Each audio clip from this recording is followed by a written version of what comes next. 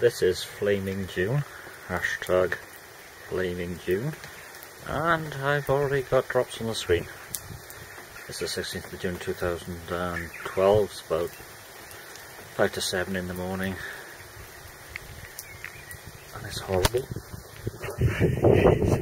Horrible. Anyway, off to the Bevan daily duties. And it's wet, and I'm sheltering. And that's where I'm going. And it'll be open in 2.5 minutes, so I better get on with it. Well, okay, I can transfer here too. This bit.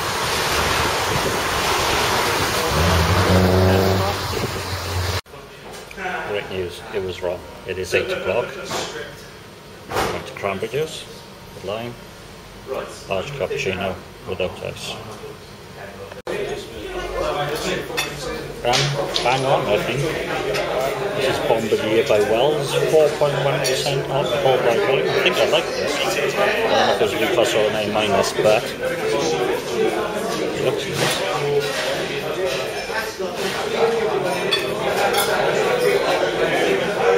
It tastes like it hasn't got a lot of body, but then it... Don't make hand gestures when they're off the camera. Yeah, it has a sort of fuller taste. I can give that an A minus, I think. Yeah. And number 2, Woods Athlete Sale. Never heard of Woods before. Never heard of Athlete Sale before. Right. I don't know if you can tell, it's sort of amberish colour. And the glass is cold. It's just water condensing on the screen.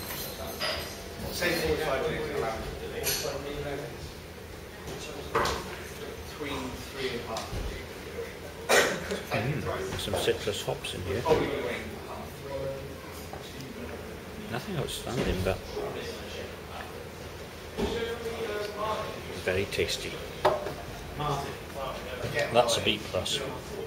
Traffic shame. Number 3, emphasis at 5.7% alcohol by volume, as opposed to alcohol by weight. Anyway, this is Marston's Old Empire, and a bag of salted peanuts to remind me of Palmer. That could be the key frame. Point it over there.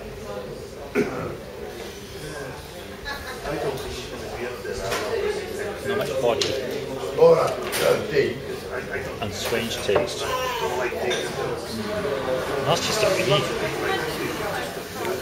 Not a particularly good A, unless it's not a bit boring, but no, it's a B. And number 4, the correct glass. Radically cold. Okay, I'm going to pour this in correctly because I've only got 2 hands. Next Tuesday. Don't as it says in the video. Oops.